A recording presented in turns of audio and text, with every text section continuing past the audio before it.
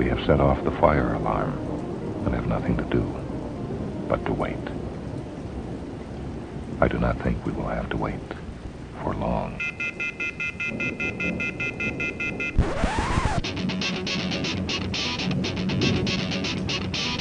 I know you're out there. I know that you're afraid. You're afraid of change. You're afraid of change. I don't know the future. I didn't come here to tell you how this is going to end. I came here to tell you how it's going to begin.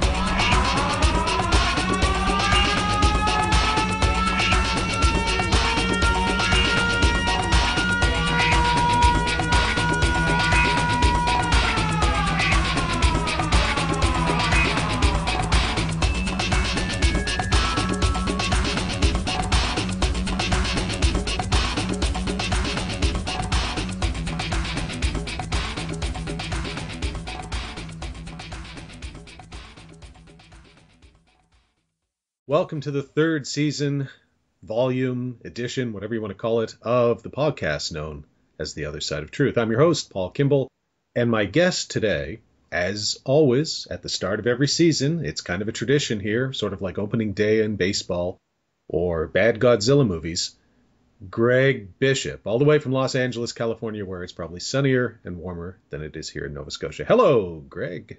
Hey, Paul, what made you think of the Godzilla movies? Probably because there's a new Godzilla movie coming out in 2 weeks. So before we came on the show, and I put the term show in quotation marks, before we came on this Skype chat that I'm recording, which might or might not be a show, you were saying that you were on your show last night. And you said you were you were ruminating, lamenting even, about why am I doing this? Why am I still doing this? And somebody called in. Is that how it went down? Tell us the story, because this will be the launching point for a conversation that nobody wants to hear, except us. Excellent. Well, that's why we do these shows. Steve from Dallas, Texas called up and first said, don't stop doing your show. A lot of people out here really like it, and it's one of the few things that we listen to. And please don't stop doing the show. That's all he said. And then we went on to talk about, movies, history. I had to force the UFO and paranormal subject in there. We talked about that a bit. And it was a fun show, and I thought, okay, it kind of talked me off the ledge a little bit. Have you seen those posts by Norio Hayakawa? I'm sure you have on Facebook, where he just keeps getting more and more and more cynical, and he's it's like kind of a final straw for him. There's no evidence whatsoever that aliens, and I agree with him, have ever visited this planet, and you people are just arguing. He finally put up a post saying, I give up. Yeah, I did see that. I know it really, really irritates my friend Mike McDonald, the filmmaker here who did the Shag Harbor incident, because he just thinks that Hayakawa's... I suppose it probably falls in the category of, why are you even bothering posting these things? If you're so cynical, then go away and do something else that you're not so cynical about. I think that's probably what Mike's feeling is, but I don't know. Yeah. Take Lance Moody, for instance. Even though Lance is an arch skeptic, and he is a bit cynical, but at least he seems to have a joie de vivre about it all, even as he's lambasting puddle-headed lazy thinkers. Mm-hmm. But Norio Hayakawa in his post doesn't seem to have that joie de vivre. Yeah, but when you meet him, he completely does have a joie de vivre. You know about his life. Well, yes, but not about the paranormal or UFOs. Yeah, I'm sure everybody has a joie de vivre about something. Well, I guess. Even Gene Steinberg has a joie de vivre about something. iPhones and Kia Optimas and all sorts of new stuff. But it doesn't come through in his posts at UFO Updates or wherever. No, he's... The funny thing is, I think he's one of those people that's been, converted. He used to go to Area 51 with some fairly unstable people and, say that there were aliens there and that the government was covering it up. And he was very heavily in with that group. Like some people that I think were kind of dangerously nuts. I never thought he was.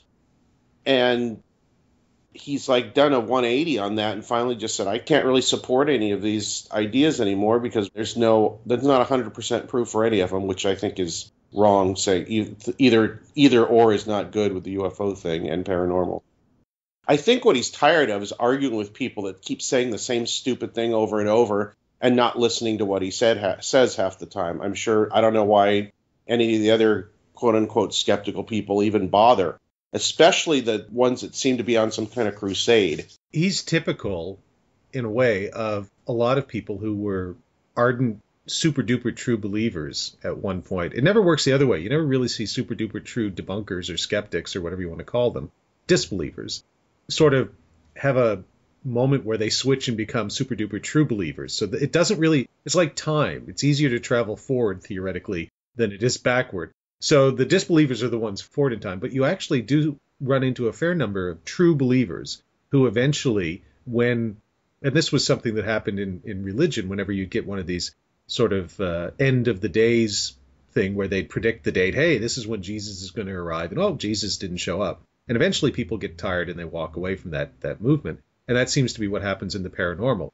You get so many people saying, oh, disclosure, for instance, with the UFO thing is right around the corner. Or, hey, this is season number 1 of Ghost Hunters, and we're going to find some ghosts and crack it. And suddenly it's season number 15 or whatever, and hey, they're still doing the same thing. And I think people, maybe like your friend Norio, sort of go, ugh, because they wanted so much to believe, and they've had that sucked out, so they jump right over people like you and I, who have always sat in the middle, and they go right to the other side of, this is all crap. Well, a lot of people think that you don't sit in the middle, but I would think those tend to be people that are like on the heavy believer side. Oh, I was going to say stupid, but on the heavy believer side is a more polite way of putting it. Yeah. Well, people who let belief rule above every other thing that's going on. There was another post I saw somewhere where it was Norio's post, I think, where he said, I give up. And this woman said, well, it's not like that. You know, there's a lot of evidence. And then she said, well, basically she described almost a religious experience. It's like, well, you really have to believe because you know in your heart it's true that there's been aliens here. It's like, what? Then that's a religion. That's a belief-based system. It's not based on reason, and dare I say it, I don't want to say science, because I don't think science can be applied to the UFO thing the way it is now, at least not completely. But the woman basically made an argument for it being a belief-based thing, and that's all it was. Kind of like Michael Salla said, well, people have problems with my method because it doesn't rely on verifiable evidence or research. Yeah, well, that's fine. If you're willing to admit that it's a belief-based system, I have no problem with you. I put you over in the category of some of my religious/evangelical friends or relatives, and I say, well, that's great. No problem. I have no argument with you. Don't try and convert me, but you can believe whatever you want to believe. Perfectly fine. Yeah, that's exactly how I feel about it. The only people that bother me are people that get nasty about it or are just, I say willfully ignorant. And that implies somebody saying, I'm going to be stupid and screw you. But it's not that. What I mean by willfully ignorant is they will not listen to anything you say. And if some skeptics do this too. As soon as you start discussing the point they were discussing, if they have a point, they'll change the subject to something else. And you're going, well, wait, just a second. We weren't even talking about this. And I see this a lot too. The weird thing is, maybe when I started out, the true believers bothered me a lot more than they do now, because I looked down on them, because it's from a sort of logical, rational, educated point of thinking, belief is a wonderful thing. It's just, it doesn't fit into the worldview that I generally fit into. So that's fine. But as I've gone on, it's like, hey, let's live and let live. Unless you're really, really, really saying something truly stupid, I generally, bygones be bygones. You follow your path and I'll follow mine. That's fine. The people that bother me, not so much because they take advantage of people. I mean, I'm not on a crusade to save the true believers. They just bother me because they're dishonest. Are the hucksters, the con men, the grifters, the liars, those sorts of people. Your friend, Sean David Morton, for instance. He's the only person that really actually truly bothers me, but that's because of personal experience. Go ahead. There you go. See, I've never had the personal experience with him, so he bothers me in a theoretical sense, in that I know he's out there and I know he's crooked, but he's never done anything to me, so he's bad, but I don't spend a whole lot of time ever really talking about him until now. Yeah. But I'm doing that because you're here. But, guys, there are guys out there, like, I don't think Michael Salla, for instance, is a con man so much as he's delusional and crazy. Alfred Weber falls into the same category. So I like to make fun of these people. Yeah, they're harmless. But generally speaking, to me, they're like the contactees, or at least guys like George Adamski. Maybe there were some contactees who had legitimate experiences, but Adamski was not one of them. That's fine. I came to the conclusion that eventually enjoy him for what he was, because history in any field of endeavor is replete with these kind of people. So that's fine. He wasn't hurting anyone. But there are people that I do find who do, and Morton's one of them. Sean David Morton is certainly one of them. And obviously the cult leaders like Marshall Applewhite are a different kind of con man. That's where true belief, really goes off the deep end, and people can get really hurt even more than, say, Sean David Morton would hurt people, because people die. And then in the lesser category, sort of, it's kind of like the greater gods, and then in the demigod category, there's Gene Steinberg, who I'm not a fan of. Anyone who does stuff like that, they bother me. But true believers, they don't bother me. What do you say? And this is one of the few things for me where, I've got a stock answer for it. People say, well, people in positions of authority and who should know better and who are otherwise very stable say, I've seen it. I know that there is some sort of presence here, whether they call it alien or whatever. And I'm convinced of it because of what I've seen in my contacts with people and information that's been passed around. And, my stock answer for that is, that's great. Why can't we all see that? Why do we have to trust them? But what do you think when somebody, because that may be, as far as aliens are here, one of the stronger cases, but ultimately unprovable. Well, my talking point answer is I generally give the same answer that you do. That's great. As Nick Pope famously has said many, many times, interesting if true. Yes. Does he still say that? No, I think these days he more says, interesting if I get paid. Which I'm perfectly good with, I'm not being critical there. Some people would say that in a critical way. I don't. I wish I get paid to do this kind of stuff. That'd be fun. So, yeah, it's like interesting if true kind of thing. It's true for you. I have friends who do that. I have a business partner, actually, who claims to have seen UFOs when he was younger. He was on a beach, and I think, as he puts it, these balls of light flew over, and he even signaled to them with a flashlight, and they blinked back, and that sort of thing. And so I'll be sitting there, talking about business, and every now and then this will come up. And I don't know. What do you say? He's an educated man. He's a rational person. He's a good guy. I don't know what to say to him other than, okay, I've never had that experience. I had a couple of weird things happen maybe when I was doing ghost cases, but I've never had that experience. Nothing quite like that. So how do you expect me? What do you want me to do? Is sort of my answer. Thank you. And it's kind of one of the reasons why I stopped going to UFO conferences. Because as much fun as they were, you could go to Laughlin at the International UFO Conference or wherever they hold it now, and it was always fun. But you'd always get people walking up to you and saying, hey, I got this story. Let me tell you the story. And then you'd listen to the story and you'd go, well, if I was Nick Redfern, I'd write that down and put it in a book. But I'm not. And what do you want me to do with that? Well, you should make a film about it. Right. I don't know how am I going to do that? Because it's just you talking. Well, that'd be a film. No, it's not. I'm sorry. What I got from the hundreds probably of people that came up to me after lectures and told me, this happened to me, 90% of them, maybe not that much. So few people want to stand there and talk forever, but okay, 75% of them, they would tell their story and I would make a comment and they would, say thank you and walk away, or they'd say nothing. And I realized what it was. They want to tell somebody that is going to let them, one, finish the story, and two, not laugh at them. Maybe it's the film thing. I did get more people than probably you did saying, oh, this would make a great film, including Steve Bassett. He tried to get me to make an exopolitics documentary once. And I probably should have said yes, given how much money Stephen Greer probably raised to do Sirius. Yeah. Or I would have said to Bassett, hey, you've got $600,000 or whatever it is to do the citizens' hearing on disclosure. How about giving half of that to me, and I'll make a film, and then you can do the citizens' hearing on disclosure. Look at that segue. Speaking of the citizens' hearing on disclosure, which happened a year ago this past weekend. Yeah. That's right. Somebody, Shepard Johnson on the UFO Updates page I guess he was there. He posted a photo of Kevin Randall. So Has anything changed, Greg? Has the universe changed because Kevin Randall and Nick Pope and Richard Dolan and all those guys went there and talked to those crazy ex-politicians in the fake congressional hearing, and there was this palpable energy that this is it, the disclosure clock is moved to 1 to midnight, and Bassett was going, it's going to happen. Did it? Well, what happened? I'm going to say exactly probably what you would say. Absolutely nothing, and nobody cares, and they didn't care the day after it was over. That could be the title of the film about it, though, The Day After It Was Over. Yeah, exactly.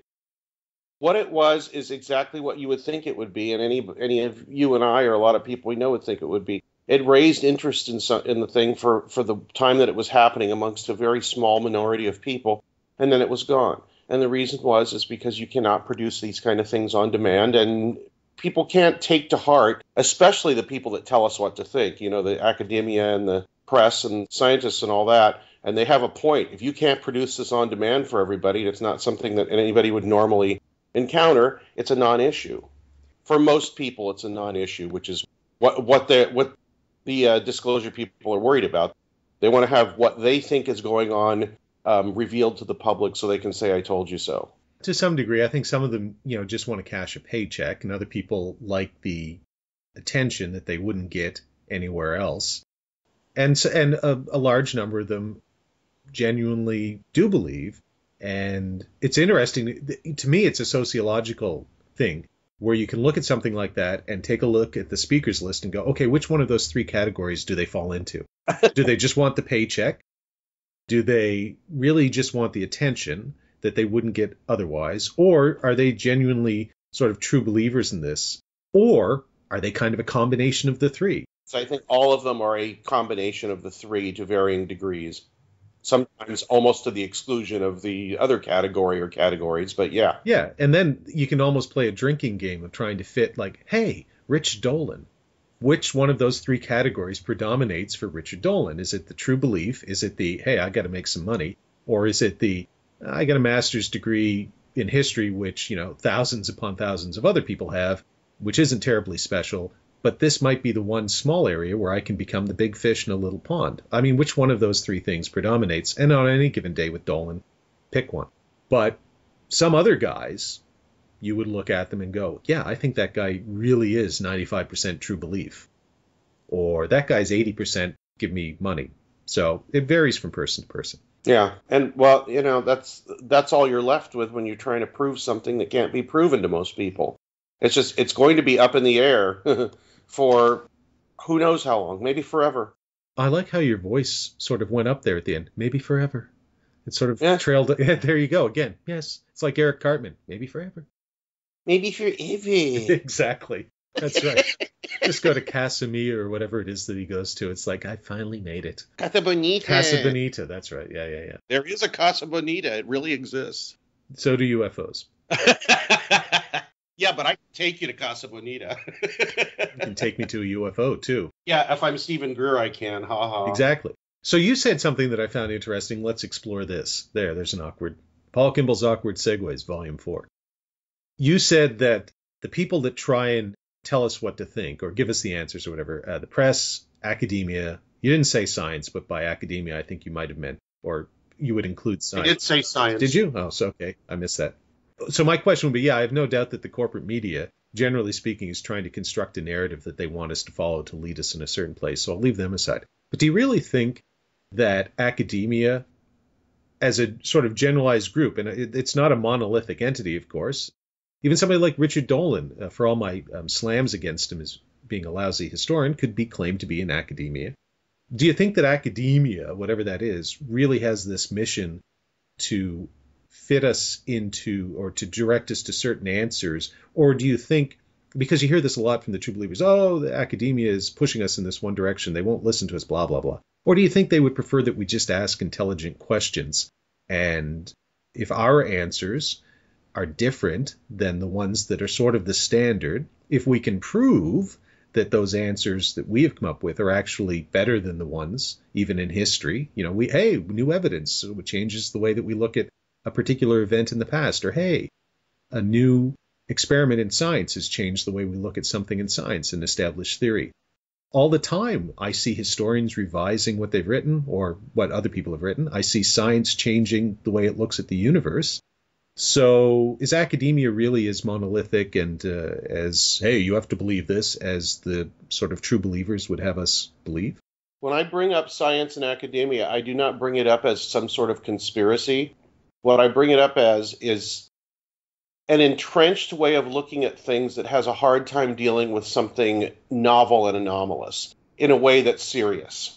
That's kind of what I mean, not this, monolithic conspiracy to keep the truth down. I don't think that happens at all, except with certain, skeptical people that are so skeptical they're believers. What I'm talking about is just basically the structure of it, which does not like the boat rocked. And that's what an institution is. I mean, it is a certain way of looking at things and a certain way of doing things which supposedly has the greater good of everybody in mind. But no, it's like I said, it's dealing with something that's strange, which is the problem for these institutions, not somebody actively trying to suppress, although I think that happens occasionally. It's just by the nature of what it is and by the nature of institutions, things don't happen very quickly, and they don't allow they don't allow something that's too far off the beaten path of an open door, at least for very long. And that's kind of a problem. But you can't really change that. I know I repeated myself, but I hope I made it clear that I don't think there's some kind of vast conspiracy about it. What I think there is just an entrenched way of looking at things that has a hard time dealing with the anomalous. There's the short version. It's also the title of Greg's next book, An Entrenched Way of Looking at Things, Dealing with the Anomalous by Greg Bishop. Dealing with the Anomalous, yeah, that's the subtitle. The first one, the main title is Lies! ! Actually, I like that. I was going to say not a book by Nick Redfern, but I found some of his books when I was cleaning up the other day that were next to the bed that I'd read most or part of, and they all had things like, another one from the book factory, best, Nick. You must have turned around. Here's another book I wrote, Nick. I think it was his most recent monster one, Monster Files, he dedicated to me, and I said, wow, you've really hit the 200 book mark if you're dedicating a book to me, because that's not going to move units when people open and go, dedicated to Paul Kimball, book burning ceremonies on the White House lawn. I think you like being disliked by people. Is that true? Depends on who the people are. Oh, okay. Yeah. So that makes sense. I actually quite like being liked. I'm just not willing to say or do anything that goes against what I actually feel or believe in order to be liked. I see. If I see something, like I didn't, gets back to the thing about Kevin Randall. Last year, and folks can go look at my blog if they want to read about it, so I'm not going to get into it. But yeah, Kevin Randall and I fell out, boo-hoo. I didn't do it because I wanted blog hits or because I wanted people to send me hate mail. I did it because it was something that I was involved in I didn't want to be involved in, and I saw that, in my opinion, somebody was telling a lie. That would be Kevin Randall. So I thought, I'm going to tell people what I know. That's how I roll. So, and people can agree or disagree with me, but I just find it, the one thing that really bothers me the most, Greg, is all these people running around. It really does. This bothers me the most. People running around going, we need the government to tell us everything. We want disclosure. We want the truth, blah, blah, blah. And they're the most hypocritical bunch because most, not all, but most UFO researchers in particular, and I use the term researchers in quotation marks, have a habit of not telling people the truth or withholding information, like the Roswell Dream Team. Yes, we'll release the slides when we're ready. Well, wait, if you have them or if you know about them, tell us now, right? Isn't that what you want the government to do? To tell us now? So on the one hand, to me, it's the ultimate hypocrisy where you want people who you claim to have the truth to tell you the truth, but you might have something, at least you think you do, so you say, that could lead people to the truth or break it wide open, but you're going to wait until next year, at a press conference or whatever to reveal it when presumably you can make some money off it. Well, that irks me. That rubs me the wrong way, as it were. So those kind of people can hate me until the cows come home. I'm quite happy because, if you're judged by the quality of your enemies, then I think I'm in pretty good stead. But everybody else, like I said, I like to be liked like anybody else. I'm just not willing to sacrifice my principles for it. Yeah, well, I understand that. The first thing you said made total sense to me. Depends on who's doing the disliking. Those are words to live by. I like that. Well, you should play a game. Would you rather be liked or disliked by this person? And then, run the name and go, disliked. Ding, ding, ding, ding. Yes, you are. A certain disliked and left alone, I think. Disliked and bothered constantly. I'd rather they like me. And don't bother you. Yeah. Yeah, exactly. Yeah. Generally, I don't know how many people actually dislike me anyway. I mean, it's probably a shorter list than most people, including myself, think. But although there's people listening right now going, no, it's not. It's a much longer list. So Greg doesn't even like you. He just pretends. Yeah, that's why, one, I'm on the show, and two, I answer you when you call, talk to me, or send me messages. You're a spy. That's what you are. A spy for the dislikers, the haters, as they say on the internet. Everybody always goes, no, I'm not. You have to accuse me of being a spy for somebody in power. Well, I can't do that. My contract with the NSA doesn't allow me to accuse other spies. We got to keep that quiet, Greg. Haven't you read the fine print in your contract? Until the time is right. Yeah, our contracts are all written on invisible ink, too. So go ahead, try and prove that we're telling a lie. Do you realize it was 8 years ago this month? 8 years, let me do the math. Yes, 8 years ago this month that you first met Mac Tonnies in person. I was thinking about this earlier today as I was lying in bed. I'll let people draw their own conclusions. Because I don't know why. I was actually listening to an old podcast that Mac did with another show. We won't mention the name of that show because it sucks. And anybody who thinks I'm talking about the Paracast, I'm not. I'm just saying any show that isn't Greg's or mine sucks. So there you go. Except maybe Tim Binnall's. So I was about to say, wow, you're fighting with Binnall now? No, I guess not. No, I was on his. You're both Boston fans. I was on his baseball thing. Yeah. Whatever. Although I almost didn't do it, but I decided I did in the end. And yeah, so it was 8 years ago that Mac and I were filming Best Evidence. Well, I was filming Best Evidence, and I took Mac along out to LA with me. And that we had that. Is it legendary? I don't think so. I like to call it legendary, but we had that.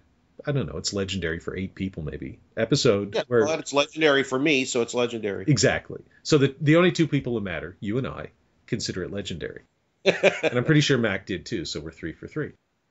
On Radio Mysterioso, which you can still hear. You can Google it, folks, or check it on the interweb. It's still out there. So 8 years on from your first in-person meeting with Mac, or as we like to call him, the Mannequin King, let's reflect a bit on Mac. Because it's maudlin, and there's nothing like a Monday morning sort of thing to reflect on your dead friend. Do you think people actually still care about Mac Tonnies and what he was writing? Has he had any sort of impact? It's sort of 4 years after he passed away, too. What do you think his legacy is as time rolls on?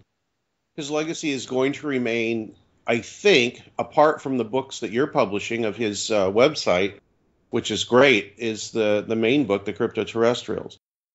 And I still hear people refer to it, so I think, and it's what I thought, it's what I thought it was going to be when Mac was writing it. I told him, it's like, when he showed me or read bits and pieces to me over the phone, I said, this is going to be the kind of book where people say, I never noticed this before. It's, where's the next one? Or now it's going to be too bad he didn't write another one. I never noticed this before. This is a new way of thinking about it, at least a different way of thinking about things, and more deeply thinking about things. And more people, every year I hear more people that have read that book, and that's good. I mean, he made a splash, and I'm sorry he couldn't make a bigger one because he's not around, but enough of one that people know who he was, and people are learning from and having their minds expanded in the way they think about the paranormal from his book. That makes me happy. You know what? You bring up Mac, and the weird thing is I was cleaning up the house because we're getting a new bed in here, and I was moving some furniture, and I found Mac's drawing he did for me when we were in the studio during that show, on the back of the piece of paper with the questions I had for you guys on it. Really? Wow. Yeah. I'd say that was synchronicity, but I've been to your apartment, so I know that the odds were pretty. No, it is, because it was in a black hole, like behind a filing cabinet. I think I had it propped up or on the wall, and it just fell back there. And I picked it out. It's like, oh my God, this is the thing I was going to get framed, because it's a gray alien head. And then he signed it. I know, and that would be your apartment, though. And I'm not being critical, because my bedroom looks even worse. And your apartment is actually quite neat, except for your little work area. Yeah, my work area is, I don't even go near it anymore because it's such a disaster area, and that is going to be cleaned very soon. With this, I'll probably find all kinds of wonderful treasures in the strata on that desk. I like that. All kinds of wonderful treasures. You should bring Nick out, and you say, Nick, we're going on a little crypto-terrestrial hunt in my bedroom, in my work area. See what Nick says. I'm not coming. Oh, no, I've seen that, Greg. I'm not coming. It's scary, frightening. I'd rather face Chupacabra and Bigfoot than, yeah. Well, welcome. Yeah, come to my bedroom, or my work area. It's funny, you and I both have our work areas in our bedroom. Yeah, well, there's not really other room in the place for it. It's a 1-bedroom apartment. Sigrid has to work in the kitchen in the breakfast nook. That's her desk. We shouldn't tell people this because it makes us look poor. What we should be doing is saying, we're rich paranormal moguls with our haciendas, or in my case, Scottish castle. You know, you could have a hacienda because you're in California. My large ranch house on a decent piece of land, so I don't have to listen to people. That's my spot. You know what you should have? You should have a ranch house in Rancho Cucamonga.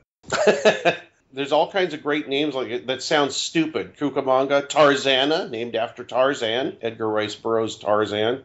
And then, of course, there's Azusa. And you wonder, what the hell is it? Where did that come from? Is that some exotic name? No, it's because when they founded the town, the city, they said it had everything from A to Z in the USA. Stupid! Did you put that in your weird California book? No, because that's about the end of the story, and that does not a story make, unless there was some scandal involved with it, which I don't think there was. You could always create a scandal. You could hire Walter Bosley to write a book about it. Somehow, Aleister Crowley and... No, I'm not. I'm just... Walter's a good friend. I shouldn't be making... He could call it the Empire of the Wheel-Ease. It could be all about little kids riding their bike, and when they lift the front of their bike, it's a symbol to the Illuminati to begin their murderous spree in Azusa. Now you're getting ridiculous, Paul. Ah, the Empire. I like that. The Empire of the Wheelies. It sounds like a kid's movie. Yeah, exactly. It could be the kid version of Empire of the Wheel, which, for anybody who doesn't know, is a series of books that Walter's writing, which is actually, they're kind of fun. I enjoy reading them. So, back to Mac. Because why? People don't want to listen to us talk about our lives. Because they hate me, and I don't know why they don't hate you. Because you say just as many sort of, cranky things as I do, and you get a pass. I'm saying more cranky things than I have, and I don't know why. It probably has something to do with me, the same reason I came on my show last night and said, why am I even doing this? It really worries me when I'm not saying, who can I get on the show next? And, how quickly can I get this program edited and up and ready for people to hear? Am I in a lull, or did I give up? I have no idea. Like I said, Paul, it kind of worries me, seeing what if my motivation is still there. If it's not, that scares me. But why does it scare you? And I'm sure you don't mean literally scares you in an existential, I'm going to die kind of way. But no. If you just stopped, if you just said, you know what, it's been a good run. I'm tired of doing this. I'm not going to do it anymore. That would mean one of two things. Either you're heading for a senior citizen's home, or you're moving on to do something that you find more interesting, which that would be fine. So wherefore, as Bugs Bunny would say, wherefore the fear? No, wait, that's the Tasmanian devil who would talk like that. Wherefore the fear, Bunny? Yeah. So why afraid?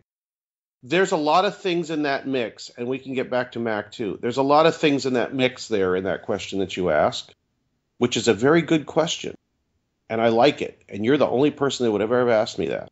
Especially in the Tasmanian devil voice. Yes, exactly. There's so many things in that feeling that I had that scared me. And the main one is, I think I've been, concerned or interested in this subject for since I was a kid. There was a large lull in the middle of my life when I was, in high school and college. Then I came back. And that means it's like saying, okay, I'm going to retire. And a lot of people, oh, great. Let me close the window. Wow, that's loud. Can you hear it still? I can, but it... Oh, wait, it's gone now. Okay, well, I'll try and turn this away from the horrible noise. It adds a certain charm to the show. I think they're cutting concrete out there. Oh, that definitely sounds like they're cutting concrete, yeah. But that's okay, because this is just part of the journey, right? Yeah. It's ridiculous. Anyway, you think you do something for years and years and years, 20-something years, and then suddenly or maybe not suddenly, but over the course of a few months or weeks or whatever, you don't do it anymore. And then you're kind of like, where's my foundation? What do I do? And the other part of it, while you were asking the question, I thought of this, and it's embarrassing, is one, I've made so many friends, with this subject, and two, for quite a while, I got to get up and talk in front of people, and that's fun. I mean, it boosts your ego and all that, and I'll admit it. I mean, I've never made a whole bunch of money off it or anything like that, but it's fun to be able to get up in front of people and talk and then take their questions and have an interaction with them. I like that, Not to the point it's like, oh, I got to do something because I need attention. But I didn't get into this or write what I did or anything like that to get attention. I did because I was interested. And one of the fringe benefits is every once in a while somebody would fly me somewhere that I had never been before to hang out with a bunch of friends and talk to a group of strangers, whether hostile or not. And I enjoyed that. I don't know if I'm going to do it anymore. And so there's a wistful feeling about that. It's not like, oh, I got to do something so that, more people will listen to me or want to hear what I have to say or read that's not the motivation. But like I said, there's a kind of a wistful feeling there. Oh, it was kind of fun, Or a peaceful, easy feeling, as the Eagles would say. God, I hate that song and that group. I kind of like that song, but I'm not a fan of the group. Yeah, well, I was never invited to speak at conferences, so I don't know that wonderful feeling. I did go to one once on Stephen Bassett's time. I should be a lot easier on Bassett. At least he paid me to go to the X-Con in 2007, so fair enough. Although I had to hit him up for the money before I left because I knew I'd never get it if I left without actually getting the check, so I heard that from other people. Yeah, it is fun to stand up and talk in front of people, isn't it? Sort of about anything, really. Yes, it is fun. It's interesting fun, and there's other. Yeah. Oh, you said, is there anything else you've been invited to talk about? Is that what you're asking? Sure. Yes. Although now, I think I'm getting it. Yeah, I'm getting a bit of an echo now on your. Hello. Yeah. Good. Okay. I'm not. Yeah. It sounds like you ever see the show Land of the Lost with Sleestaks? Yes. It sounds like you have a horde of Sleestaks outside. Oh, that's great. Okay. Yeah, exactly. I like the noise now. I might even go find an MP3 of some Sleestaks and stick them in at other points just to go, and then I'll dub in like, Greg, here, we can do it right now. Greg, did you hear that? It sounds like what is that? Is that a Sleestak? What do you think those things are that caught us? I don't know. Hey, maybe it's a Sleestak. Will! Oh, I'm sorry. It's awake again. Oh, hope it's not dreaming of lunch. I'm afraid it is.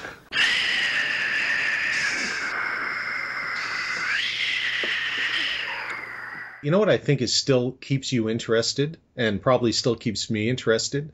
It's all I use this term with love and affection, crazy people, or let's call them iconoclastic people, or different people, or interesting, or fun, or amazing, whatever you like George Van Tassel, for instance. Yeah. People who have stories that are just a little different than the average story that you see on an average day. And it's funny, when I was talking to this friend I met at a bar on Saturday night about the paranormal and everything, I kind of said to him, I said, look, because he was sort of bemoaning where he is in his life. And he said, when I'm gone, nobody's going to remember me. And I kind of thought about that. And I said, well, first of all, within 100 years, unless you happen to be like Dwight Eisenhower or Hitler or something, nobody's going to remember any of us. Right. But more importantly, why do you care? You're going to be dead. So yeah. There's either nothing and you won't know, or you've moved on to something infinitely more interesting and you won't care. But the important thing is to make sure that you're the person who's writing your story, as opposed to letting somebody else write your story for you, because we're all writing our own story, or we're all living our own story. And I think so many people kind of they sit back for whatever reason, and they let their story be written by someone else, or at least they get sort of a Reader's Digest abridged version of what living should be. But you find guys... A lot easier. Yeah. But you find these guys, some of them are crooks, some of them are liars, some of them are adventurers and explorers. I mean, they're all sort of the same, who are writing their own story. A guy like George Van Tassel. So I used to look at George Van Tassel and I'd just go, he's either a crook and a liar, or he's crazy, one of the two. Now I look at him and I go, don't care. He's interesting. He did something different. And in a cookie cutter world, finding these guys and these girls it's sort of like, well, I was just going to say, it's sort of like being interesting, which is a terribly uninteresting thing to say. But it is. They're like little nuggets of gold in a river full of fool's gold. And I think that's what still keeps you interested. You're like the Huell Hauser of the paranormal. The people and the stories interest you more than maybe even the search for whatever the truth is.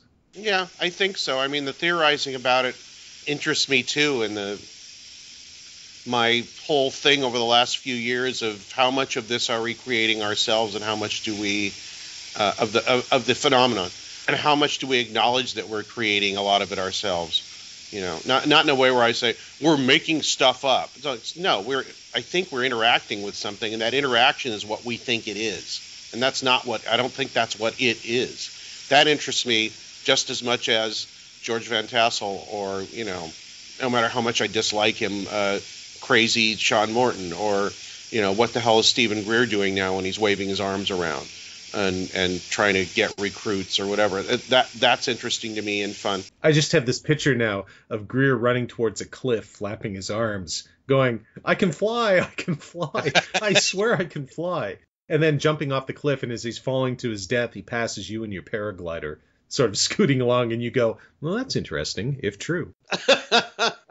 We've said absolutely nothing in this episode that I think we haven't said before, so people will listen to this and go, it's like sitting in front of the fireplace with a couple of old friends.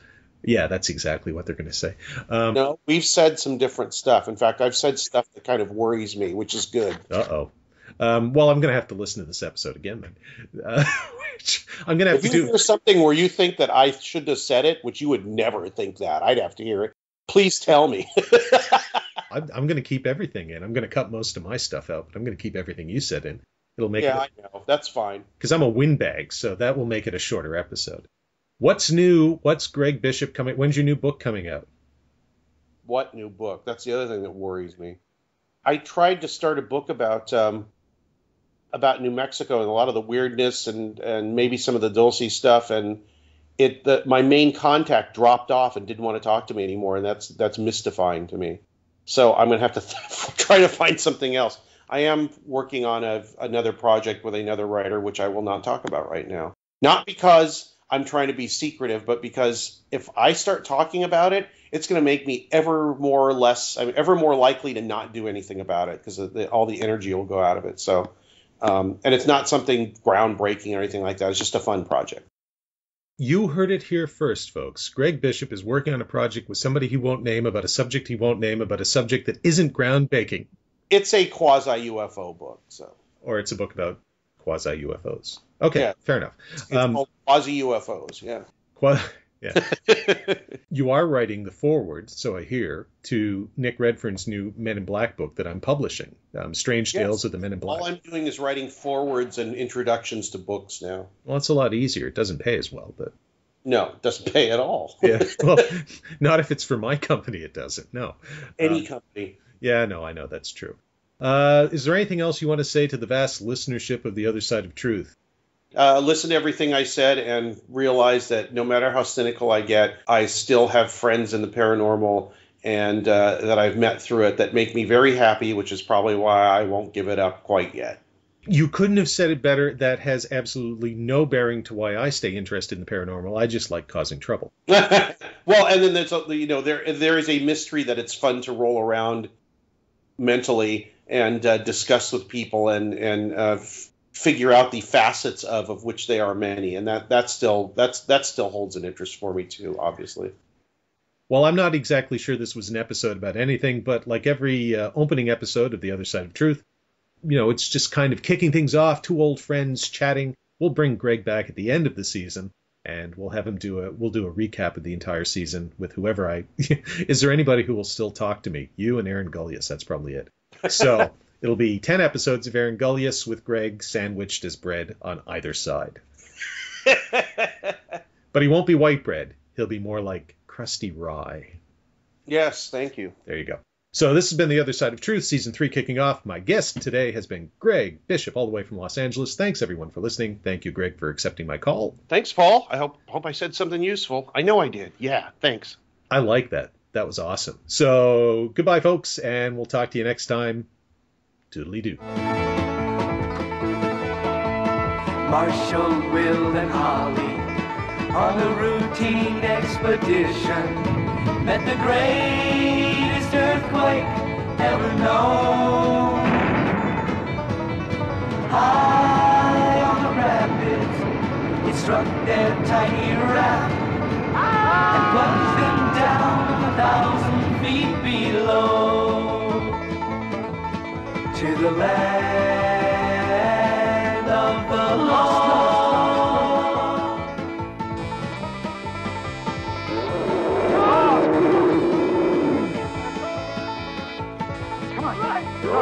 Get out of here! Come on! Come on! Will! Come on, Holly, let's go! To the land of the lost. To the land of the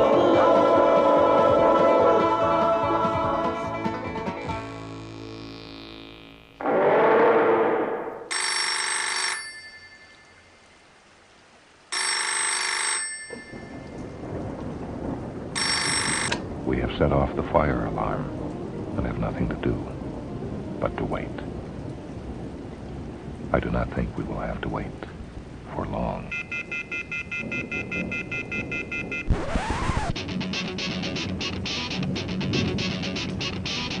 I know you're out there.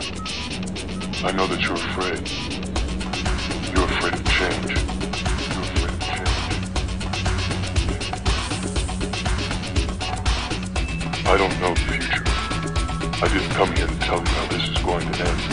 I came here to tell you how it's going to begin.